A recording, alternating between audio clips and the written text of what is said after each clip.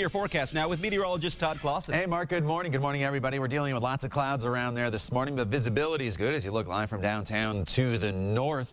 Temperatures at 24 degrees, so certainly a chill in the air, and the winds out of the west-northwest at 5 miles per hour. So the winds are down quite a bit from where they were yesterday when they were gusting over 20 miles per hour. So that is certainly good news. And temperatures this morning within a couple degrees of each other anywhere you go. 25 in Peru as well as Bloomington. 25 also the current temperature in Muncie. And here's the big picture across the Midwest. And you notice it's in the teens and 20s as you work your way from Chicago back towards Des Moines. 30s down to our south and off to our east. So no matter which direction the wind's coming from, north, south, east, or west, it's not going to transport any warmer air in here. So we're in for another pretty cold day across the area with high temperatures, most likely failing to get above freezing in most locations. Now, the clouds, they are certainly in place this morning. What you do not see on the satellite radar picture here is a little bit of a very, very fine light snow. And I can report as I drove into work that I did see a little bit of light snow. Beth saw a little bit on her way into work as well, and did put down a little bit of a coating on the roadways,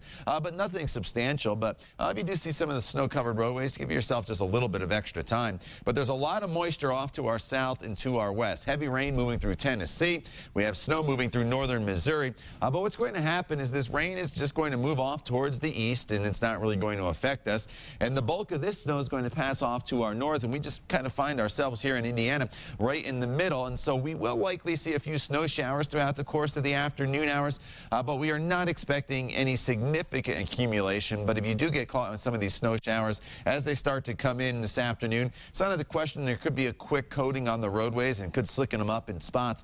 So just be aware of that. But again, it's going to be pretty scattered in nature, and the best chance of these snow showers will likely be from Interstate 70 to the south. And then as you look to the north, as we head into the evening hours, we're just back to cloudy skies. So here are your weather headlines for the day today. The clouds will hold tough all day long. The snow showers will be possible, and again, a quick coating is possible in spots. So highs today only reached to 20s from Tipton to Lafayette to Logansport, well below the normal high of 38 degrees, 30 in Richmond, and about 33 in Bedford, 31 in Bloomington, and highs will top off only right around 30 degrees here in the metro area with the cloudy skies and the snow showers. And then as we look ahead to tomorrow, it's another chilly day with highs barely getting above freezing, but I do think we work some sunshine into the forecast on Friday. But as we get into Saturday, some light snow is possible in southern locations. Then as we get into next week, rain will develop Monday night and into Tuesday, and it becomes pretty windy on Tuesday as well with a high of 43.